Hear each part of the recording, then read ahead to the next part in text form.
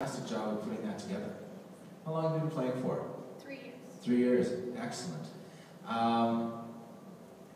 My only thing that I want to comment on is going to be just when you're doing the transition from the finger picking into the strumming, we have a very, very, very dynamic, large dynamic shift happening, right?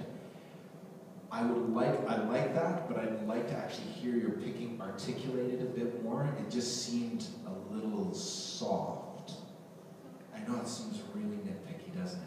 But yeah, strictly at yes for that.